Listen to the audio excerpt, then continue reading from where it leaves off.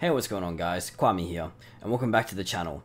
So in today's video, I'm bringing you guys another guide for Escape from Tarkov, and this one is going to be, we're going to be discussing tracking players and finding players and anything around that nature. So I know it's like early wipe right now, well it's getting close to mid-wipe, but I'm sure we're all really excited that we finally got the wipe, and some of you guys might be new here, so you might be, and you also might be new to the game of Escape from Tarkov, so you might be having trouble trying to find players and trying to understand what goes through their mind and what they're doing when you're in a gunfight with them, and all of a sudden they go missing and you can't find them. So anything along those lines of finding the players or tracking the players, or some friendly advice from me. I'm going to give you some tips and tricks on what I do personally that work for me when I can't find these guys, okay?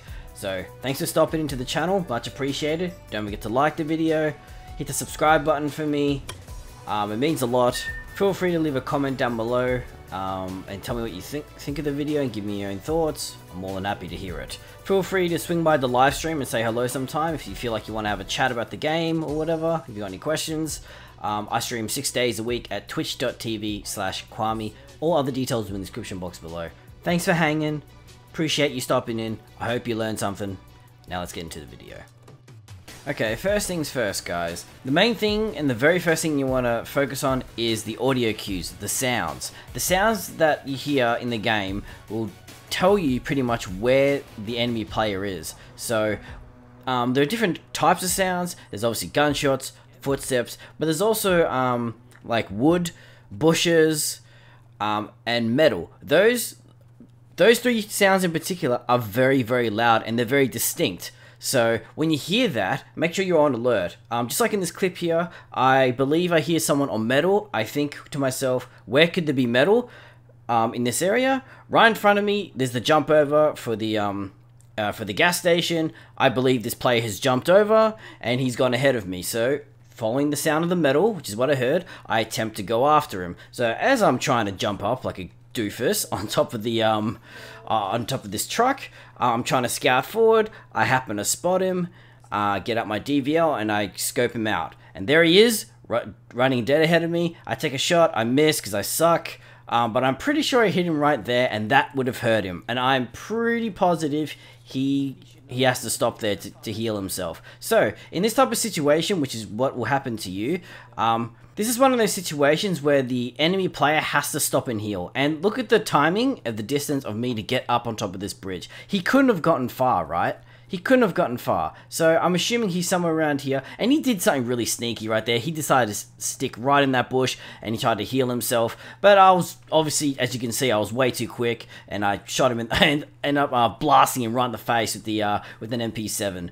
But he did something really sneaky and that really threw me off. So this is the first example. Follow the sounds, find the player, and then take him down when he can. But the main thing is, I read the situation correctly when I knew I tagged him, I knew he was hurt, and I knew chances are he's going to have to stop. Just remember, when you get hit by something, especially with a powerful bullet, like an M62, which is what I shot at him, it knocks away your stamina too. So he has to stop.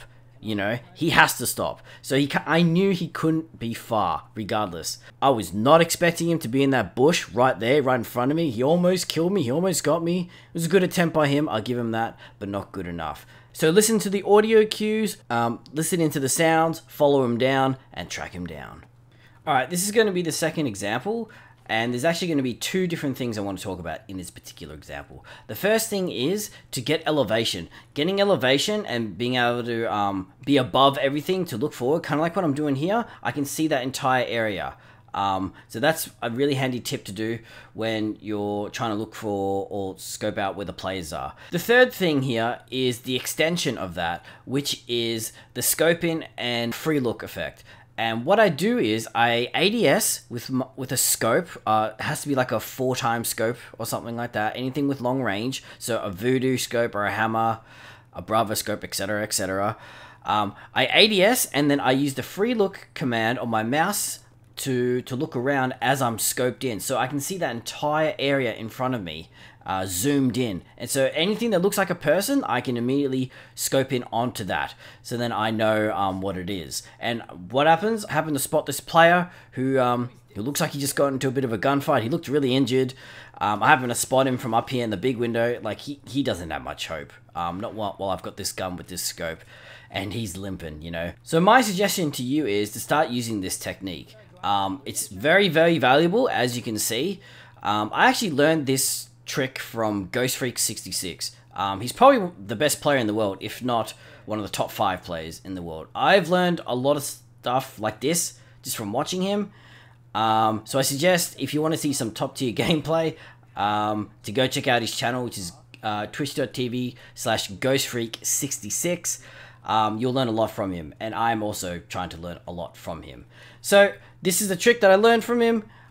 Start doing it. You'll be able to spot players a heap more rather than just sitting in the bush and trying to see what moves in front of you. So when you're doing this technique, you're looking for irregularities in front of you, and things that kind of stick out. Like, for example, you might happen to see purple and it's from someone's pilgrim bag, and that's sticking out, you know. So you look for things that stick out. Look for like dark spots in a bush as well. One last thing about this technique, if you're going to start doing it, just if you didn't notice before, when I was doing it, I was moving back and forward constantly. I never stopped as I'm scoped in and free looking around. I'm constantly moving left and right, back and forth, so everything, just in case someone happens to have eyeballs on me and he spots me and he wants to take a shot at me. So that's just a precaution in case that happens. So, you know, make it harder for them. If they're going to take a shot at you when you're doing that, make them work for it, you know what I mean? So start doing it and thank me later. So this next scenario is a very common scenario in Escape from Tarkov. You happen to spot a player, you start taking shots at him because he's out in the open, and then he ends up getting away just for the time being. So the next point I want to make in this video is planning ahead and reading the situation, reading the enemy's movements. By reading his movements and understanding where he could go is what you should do. You probably ask me, what do you mean by that? Just like in this situation here, I spot a player out towards the med lab. I decided to take a couple of shots at him with my DVL. That first shot I took looked pretty good to me, but I guess I didn't hit him. I may have hit him with one of these shots. Honestly, don't know, but they looked good to me. But just look at the direction of where he's running. And this is what I'm talking about when I'm talking about reading the movements of the enemy players. Okay, he's going towards the right from the left, yeah? So, what should you do? And I've said this many times in my tutorial videos, talking about PvPing, like the mind games between the two players. And I'm going to have to say it again. Once you've been spotted, or the enemy player sees you, change your look or change your angle. Meaning, if he sees you in this spot, don't be in the same spot again when he looks at you again, right? As you can see here with me, I took a couple of shots, and then after reading the situation correctly, I see that he's going to the right. I immediately move. I don't stay there up top on the second floor of Castle, which is the buildings that we're in right now. This is what we call Castle in on Customs. So I take a couple of shots at him. I then start to move, and my intention is to cut him off. I see that he's going to the right, cut him off. It's exactly what I do here. And there's a good reason for this. By cutting him off, he's not expecting it, for starters, okay? That's number one. Because he knows by now, after I've taken 2 shots at him, he knows chances are I'm up top in Castle and I'm taking shots at him, right? So that's where he's looking. That's where his focus is. He is not expecting me to be right in front of him. I catch him right here, right in the open, pretty much with his PP in his hand. He had no idea. He was not expecting this. I caught him out in the open. Good kill. There was not much he could do about it because he was too busy focusing at the top of Castle, and he wasn't focusing on what I would be doing next. Okay, because I read his movement and I planned ahead, and I got ahead of him and I got in front of him. I cut him off, and I was able to get that kill like that right there. Oh, and in case it wasn't obvious already, when you're making this maneuver to flank them, make sure they don't see you. Try not to be obvious about it, okay? So that's the end for this one. Let's move on to the next tip. So this next one is going to be a long one, but I'll do my best to shorten it up as much as I can just to get to the points so it just doesn't go on forever, yeah? Okay, so in this next one, I hear a lot of gunshots popping off at the, I don't know what the compound is behind me. It's like a scav kind of checkpoint with some medical crates and whatnot. I will call it the scav checkpoint, okay, just for argument's sake, because I don't know, honestly I don't know what it's called. So I hear shots at the scav checkpoint. I'm scoping it out, as you can see, with my sniper rifle. And then a few things happened. First of all, I ended up spotting a dead body there, which confirms that there is someone there. I go in to see what's going on, and then I end up spotting a player there. Now, when I spot this player, I can tell two things just from looking at him right here. The first thing is he looks very new to me, just by the way that he's acting, the way that he's geared. Okay, and the second thing is he's crouching and he's being very, very cautious, which tells me he's probably not the guy making the shots before, because if he was, you wouldn't be crouching around being cautious in case there was someone around, because it would have been you, right? So it doesn't make any sense. So that tells me he's not the guy that we're looking for. He's not the person who was shooting and making all that noise. So I now know there's another person involved, so I can play accordingly, and I can deal with that player next. So I go looking for him, I end up finding him, and then I end up taking him out. But that's not the main part that I wanted to talk about. What I wanted to talk about is what happens next, okay? So what happens next is, I hear a grenade randomly just popping off behind me, and I'm thinking, what the hell is all that about? So I go to investigate, I get jumped by another player, and I ended up killing him too. And this is what I wanted to talk to you guys about. Because in this moment, something just doesn't feel right to me. And I even call it in the in the footage. I know it's kind of hard to hear what I'm saying because I've turned down the volume so you can hear me now. But I actually say, I think there's another one, just by the way that this guy's playing. It just doesn't feel like that he's alone, you know? And sometimes you get those feelings, like a gut feeling about these sorts of things. And this comes down to experience. If you feel like there's another guy, then go play it like it is, man. Go make sure there isn't another, a teammate of the player that you just killed. And that's exactly what I do here. My gut was telling me, I really doubt this guy's alone, and I have a feeling that his teammate is further back. I even say it here in the clip. So I'm going to go clear all that out, all that back there, just to make sure, just to be certain, 100% without a shadow of a doubt, certain that I can go loot those bodies and not get contested by some guy sitting in a bush with some rifle or something. I might be mistaken, I don't know, but better safe than sorry.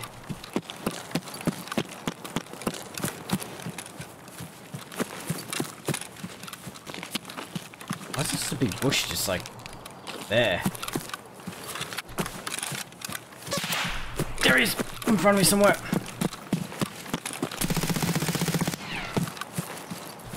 I knew there was another one! I had a feeling. That sounds like he's got a DVL. He did indeed have a DVL, so his plan was to wait for me to loot the body of his teammate, and then he'd pick me off whilst I'm looting, and I'd have no idea where I got shot from, and I would just instantly be dead, and there'd be nothing I could do about it. So, luckily, I made this play. My experience told me that he's probably not alone, and I went and I investigated that. So, the lesson here is, I'm going to call this one, reading the situation carefully. And listen to your gut, man. Listen to your instincts. If they're telling you that something ain't right, then chances are something ain't right. So you never know, going along with that instinct might save your life like it did here. And I ended up finding that final player that initially saved my life. Otherwise, if I just went like most other people, just jumped on top of the body, was like, oh boy, licking my chops, rubbing my hands together, ooh, look at that loot, I'd be dead. Right now, yep, I'm already dead. I'm already sleeping with the fishes. So, listen to your instincts, man. Experience in these situations will pay off in the long run. So, when you got a feeling like that, stick with it and follow through, okay? So, for the next one here, this is a very common, and I mean a very common situation with people in this game. You hear someone, he's close by, you even hear him running, you might even hear him jumping and shooting and he's probably doing backflips or something, but you know he's there, you know he's there, You go and look, he's Houdini, he's gone. Like, where the hell did he go? This is very common, and this happens to me a lot too. I'm gonna tell you what I do. I follow him until, as you can see, he's right there. He's right in plain view, and I'm chasing him. I've got my ASVAL. I'm super happy. I'm gonna just waste this guy, and he's gone. I'm just like, what the hell? Do what I do. Just throw a random nade. That'll get him moving. I promise you, that guy will start moving like someone yelled fried chicken wings at a barbecue in the neighborhood, alright? He'll start running. Trust me, okay? Trust me. So, when you're chasing down another player, or you're stalking him or whatever, and you're trying to find him, and then all of a sudden he disappears, I promise you he's still close by. He didn't just disappear out of the game into nothingness. No, he's close by. Just wherever you think he is, just throw a random grenade and you'll get him running. I promise, okay? Just like in the situation right here. It's also important to note that I had elevation here too, so I got up somewhere high, I looked around, had the overview, and when I couldn't find him, I threw a random nade in the bushes. I figured that's probably where he's at, and then there he goes, he started running out. So you should do the same. Get up somewhere high, look around, have the overview like I did here, and then if you even think he's in a particular area, just throw a grenade there and see what happens. Don't worry if you're scared about the player knowing about your position now because you threw a grenade. He still has to find you regardless, okay? So don't be too concerned about that. Just try and find him, and remember to think logically that he couldn't have gotten far, so keep your eyes peeled. By the off chance you don't have any grenades, my suggestion to you is to stay up somewhere high so you can keep elevation, because he has to move eventually, and then by the time he moves, you'll be able to see him, because since you're up high, you can see around you everywhere, and so you'll be able to spot him that way, okay? There's going to be two different things I want to point out here. So the first one is, a really easy way to spot other players is because some bags stick out more than others, like a pilgrim bag, for example. That sticks out like a sore thumb, right? So as I'm scanning with my eyes, this is something that I always do. I'm scanning left to right constantly on the surrounding area. So that's how I happen to spot this guy. He probably would have seen me, honestly, if I had my pilgrim bag on. I actually have one, but I dropped it. So that's something I'm going to tell you guys. If you're carrying a big bag, don't forget to drop it, okay? Because when you get up high like I do, and you got a pilgrim bag on the back, it sticks out like a sore thumb. So it's very easy for players to spot me. If it's easy for players to spot me, then the reverse should be the same too. If they're wearing a pilgrim bag, running around up high somewhere, you know, in tower, you should be able to see them. Easy. So normally, I only run a tri-zip or a beta 2 bag. That's it. But if you happen to be wearing a pilgrim bag, just remember to drop it when you're playing like this, okay? So when you're looking around for players, you just might spot somebody because of their bag, is the point that I'm trying to make. You might happen to spot a player because he's because of the color of his bag. Like, say he's sitting in a bush and you happen to see the coloring is different. Like, you might see the color of the scav bag because it's like a bit of red. You might go, oh, there you go. There's a player in that bush. Gave away his position. Alright, so this is the final thing I'm going to tell you, and this is probably the #1 thing that you can do to start finding these players more. So the way that I'm able to do this, and you've probably seen other players do this too, is by scanning with my eyes constantly. And I'm looking for things as I'm moving. As I'm running out there in the open fields, I am constantly looking around with my eyes in the surrounding areas to see movement and anything that sticks out. And this right here is a perfect example. As I'm leaving, I'm trying to go down the stairs. I happen to spot movement in the forest area near Hill 2, and that's how I spotted these two players right here, and I ended up taking them out with my long-range DVL. How was I able to do that? It's because my eyes are constantly scanning the surrounding area as I'm on the move, okay? Let me try and show you what I mean. So that's the final tip of this video. Start scanning with your eyes. It's one of the most important things to do to spot other players, and that's how I spot players very easily. So what I'm actually doing with my eyes, I'm going to try and explain it, is I'm constantly looking around. I'm looking from the left of the screen all the way to the right, okay? I'm going to pause it right here to try and explain what I mean. So anytime that I'm running, I'm looking from the left and I'm going all the way to the right, just like that, okay, with my eyes. And then the same the other way, I go from the right looking all the way to the left. All right. Obviously, I've slowed it down just so you can see exactly what my eyes are doing, the left to right motion. Usually it takes me like a second or two to scan the entire area. Sometimes it's a little bit slower than that, but that's generally what I do with my eyes. And that's how I'm able to spot people in the surrounding areas. So I am constantly scanning the entire area in front of me, and to the left and to the right, and I'm looking for irregularities. I'm looking for anything that could potentially look like a player, like a dark spot in the bush, or the purple color for the pilgrim bag, that sort of thing. Anything that looks like a player, or I think is an indication of a player, I'm going to immediately put all my focus onto that particular spot. So that's what you need to start practicing right now. The next time you get into a game, when you're into a raid and you're geared up and you're going onto your quests or whatever, start practicing this with your eyes. You'll start spotting people more than before, and you can thank me later. So I'm just going on with my normal raid here. As I'm sprinting to go to, I believe I'm looking for the tents. I'm scanning left and right with my eyes. I'm looking around the surroundings, and I happen to spot a player because I saw him move, and then I ended up chasing him down. We end up getting into a fight, okay? And that's kind of how it goes normally. My eyes do tend to wander, as in they will go up and down a little bit too, especially when I come up to an area where there is some form of elevation, like there could be a mountain up there, or like, because this is woods, yeah, there's this is cotton rock that we're coming up on. Obviously, I will look up as well, but generally speaking, it is that left to right motion. Alright guys, that's it. That's the end of the video. That's what I have for you today for my tips and tricks on some of the things that I do when I'm trying to track players in this game, in Escape from Tarkov. So hopefully you didn't know about some of the things that I mentioned. Hopefully it got you thinking a little bit too about how you should be playing and how you should be approaching the game and all that sort of stuff. And most of all, hopefully you had a good time and that you learned something. So thanks for being here, much appreciated. Don't forget to like the video if you liked it. Don't forget to subscribe to the channel if you haven't already, if you want to support. Much appreciated, dudes. Thank you. Don't forget to leave a comment down below if you want to tell me what you thought of the video. Even if you want to tell me that it sucked, that's totally fine. I'm more than happy to listen to what you guys have to say. If you got any other suggestions for other videos, educational Tarkov videos, I'm more than happy to do them. So feel free to hit me up with them, and I'll let you know what I can do in the comments down below. Feel free to swing by the live stream and say hello sometime. I stream 6 days a week at twitch.tv/Quamii. All other details will be in the description box below. Thanks for watching. I hope you enjoyed it and that you learned something. Remember to keep practicing, keep improving, stay Quam, and hopefully, I'll see you on the live stream.